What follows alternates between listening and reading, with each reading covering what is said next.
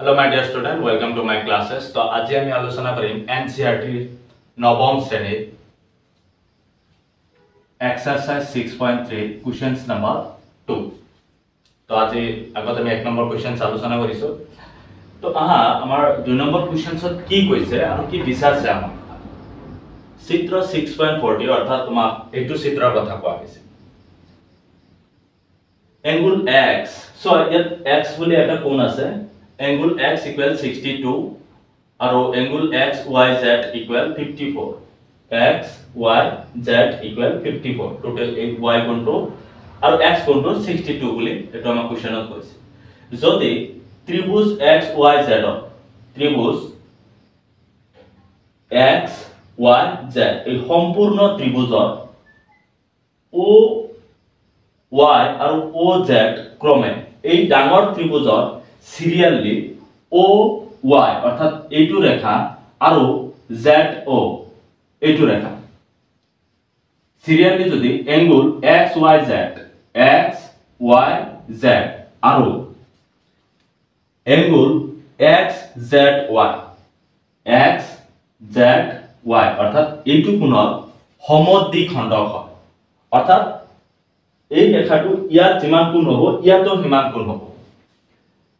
ইয়াত যিমান হ'ব এই কোণটো সিমানে হ'ব এক সমান হ'ব আৰু ইয়াতো যিমান হ'ব এই কোণটো ইয়াতো সিমান হ'ব এই কন্ডিশনত এই YO আৰু ZO ৰেখাটো আছে কাৰ XY Z ত্ৰিভুজৰ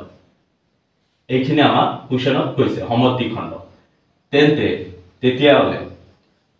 OZY অৰ্থাৎ এই ৰঙা কোণটো আৰু angle YOZ অৰ্থাৎ এই ৰঙা কোণটো উলিওৱা কিমান হ'ব আমি স্কেল কোণমান যন্ত্ৰ নহাকে আমি ইয়াক উলিয়াব লাগে তেছো আমি প্ৰথম লিখিম ত্ৰিভুজ XYZ তাৰ আগত আমি সমাধানত লিখি লৈছো কি লিখি লৈছো চোৱা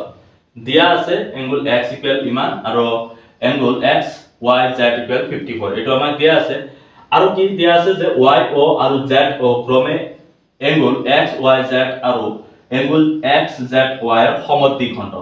নিৰ্ণয় কৰিব লাগে যে angle o z y আৰু angle y o z equal what আমি লিখিম ত্ৰিভুজ x y z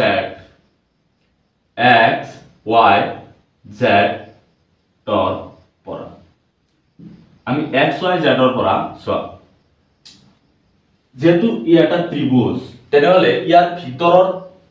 কোণ তিনিটাৰ সমষ্টি কিমান হ'ব 180 ডিগ্ৰী হ'ব অৰ্থাৎ angle x যোগ আন এটা কোণ কি হ'ব angle y কোণ y যোগ আন এটা কোণ কি হ'ব angle z কোণ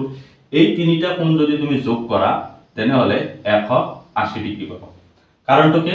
ত্ৰিভুজৰ অন্তঃকোণৰ সমষ্টি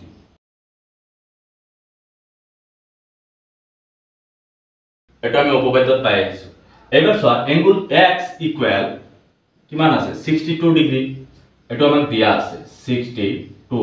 ডিগ্ৰী প্লাস angle y অৰ্থাৎ angle y বা x y z ইকুৱেল দিয়া আছে কিমান 54 ডিগ্ৰী বুজি পাইছে এখানে আমাক দিয়া আছে তেওঁলোকে দি দিছে আৰু প্লাস angle z অৰ্থাৎ এই সম্পূৰ্ণ কোণটো আমি জানো নেকি নিশ্চয় নাজানো যদি ইয়াক এনেকৈ ৰাখিম ইকুৱেল 180 ডিগ্ৰী আৰু এটো এই দুটা মান আমি কোৰ পৰা লিখিছো আমি লিখিম যে দিয়া আছে ঠিক আছে এবাৰ চোৱা ইয়াত angle z আমি ইয়াত ৰাখিম angle z equal 180 degree minus কি হ'ব ইয়াত 62 প্লাস আছে তো ইয়াত আহি হ'ব মাইনাস ইয় কি হৈ যাব মাইনাস 54 মই একদম ভাঙি লিখি দিছো Next line আমি ইয়াত লিখি implies এবাৰ angle z equal 180 এটো পজিটিভ নাম্বাৰ আৰু নেগেটিভ নাম্বার দুটা কি কি হ'ব 4 plus 2 equal 6 5 plus 6 equal 11 অৰ্থাৎ 160 ডিগ্ৰী কিমান হ'ব ঋণাত্মক বাদ দিম আমি এই দুটা কোণ যেহেতু জানো আমি বাদ দিম তেনেহলে angle z টো ওলাই যাব implies angle z equal 1 80 পৰা এটো বাদ দিয়া কিমান হ'ব 10 minus 4 6 equal 4 7 minus 1 equal 6 আৰু 1 minus 1 equal 0 অর্থাৎ 64 ডিগ্রি কোনটো কোন এই টোটাল z কোনটো অর্থাৎ আমি কি x কোন আমি কিমান দিয়া আছে 62 y কোন ইকুয়াল কিমান দিয়া আছে 54 তেনে হলে অ্যাঙ্গেল z কোন আমি কিমান পালো 64 এটাকে তিনিটা তুমি যোগ কৰি দিয়া সো 4 + 4 = 8 + 2 = 10 0 1 6 + 5 = 11 11 + 6 = 17 + 1 = 18 অর্থাৎ 180 ডিগ্রি হই গেল অর্থাৎ অ্যাঙ্গেল z কোণের মান ওলাই গেল এবার সব যেহেতু আমার এই YO আর ZO এই Y আর Z কোণের সমদ্বিখণ্ডক আমি টোটাল কোণটোৰ মাপ জানো হয় না নাই তেনেহলে আধাখিনিৰ মাপ কিমান কি হ'ব তেনেহলে কোণটো ভাগ কৰিব লাগিব এটাকে আমি লিখিম এতিয়া যেহেতু YO আৰু ZO ক্ৰমে তুমি লিখিব পাৰা অ্যাঙ্গেল y আৰু z ৰ সমদ্বিখণ্ডক অ্যাঙ্গেল y আৰু z ৰ সমদ্বিখণ্ডক তেনেহলে তুমি ক'ব পাৰিবা যে তোমাৰ o y z লাগে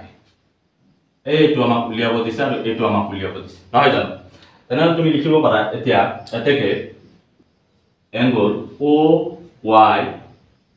z এই কোণটো সমান আধা হ'ব কার আধা হবো x y z অর্থাৎ এই কোণৰ আধা হ'ব ইনটু অ্যাঙ্গেল y কোণ বুঝা গেল তুমি ইয়াত y কোণ বুলি কোৱাৰ লগে লগে দুটা কোণ আছে নহয় জানো আমি তেনেহলে ডাইৰেক্ট মেনশন কৰি দিব লাগিব x y z তো তুমি ইয়াত x y z লিখিবা x y z ইয়াৰ আধা এইবাৰ চোৱা x y z এইটো x y z কোণটো আমাৰ আছে 54 ডিগ্ৰি অৰ্থাৎ তুমি ইয়াত লিখিব পাৰিবা a plus angle o y z equal আধা কার আধা 54 এর আধা 2 ইয়াত একবার 2 ইয়াত যাব 2 half 27 Times a plus angle o y z equal 27 degree বুঝি গৈছে নিশ্চয় তেনেহলে আমি এইটো কোণৰ মান কিমান পালো O y z equal 27 degree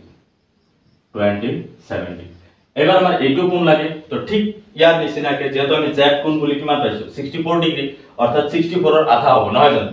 তো তুমি ইয়াত লিখিবা মই ইয়াত লিখি দিছো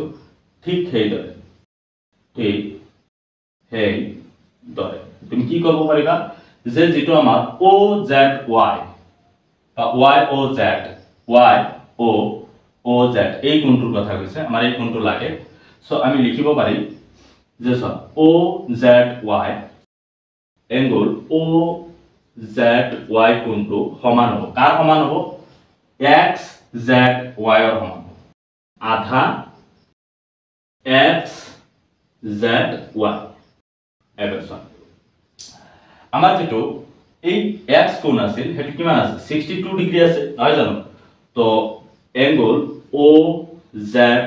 y ইকুয়াল আধা হবে কার আধা হবে 62 এর আধা হবে 2 ইয়াত একবার 2 ইয়াত যাব 2 ইয়াত তিনবার আর 2 ইয়াত একবার 31 টাইমস অর্থাৎ angle o z y equal 31 degree অর্থাৎ এটো হবে 31 ডিগ্রি এবার আমার আর এটো কোণ লাগা আছে আরে এই কোণৰ ক্ষেত্ৰত আমি কি কৰিম সব এটুক দিয়া তুমি ইকুয়েশন নাম্বাৰ 1 আৰ এটু দিয়া equation number 2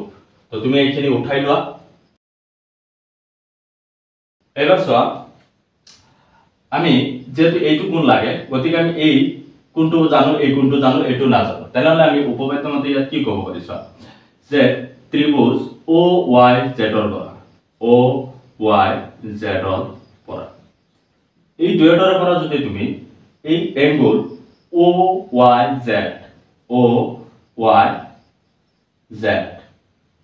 plus angle o z y আৰু প্লাস কৰা y o z তেনেহলে তুমি 180 ডিগ্ৰি পাবা না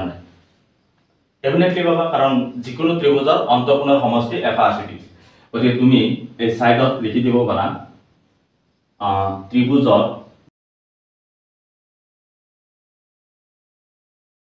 ত্ৰিভুজৰ অন্তঃকোণৰ সমষ্টিৰ ধৰ্ম এতিয়া চোৱা OYZ equal 27 ডিগ্ৰী গতিকে তুমি ইয়াত লিখা implies 27 ডিগ্ৰী প্লাস OZY আমি পাইছো এইটো কোণ 31 ডিগ্ৰী তো তুমি ইয়াত লিখিব পাৰা 31 ডিগ্ৰী প্লাস